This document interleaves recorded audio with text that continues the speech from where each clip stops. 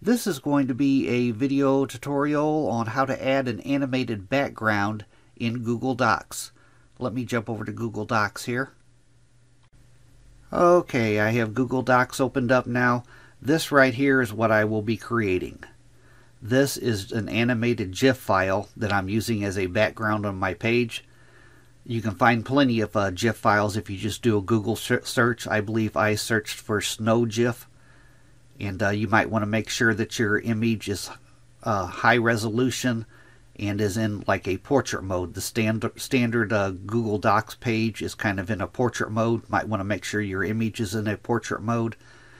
But let me open up a new sheet and I'll show you how to do this. Your page doesn't have to be blank to do this. I'm just going to start with a blank sheet though. To add an animated background in Google Docs, first thing you want to do is go up to the Insert tab. Click on that. Then you want to go down to where it says Watermark and click on Watermark. Now in the pane that opens up on the right hand side over here, you want to click on Select Image. My image is on my computer that I'm going to use, so I'm going to click on Browse. Then I'm going to find my image. My image is right here. I'm going to select it. Then I'm going to go down and I'm going to click on Open. It'll take it a few seconds. Now I'm going to size my image. In the pane on the right hand side, I'm going to go to the scale.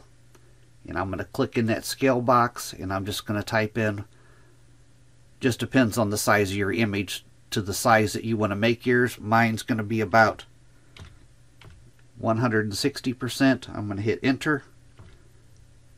This next thing down here, faded.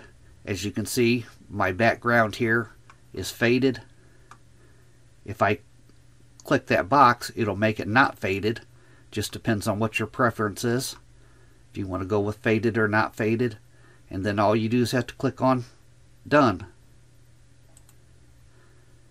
And there is my animated background. That is how you add an animated background in Google Docs.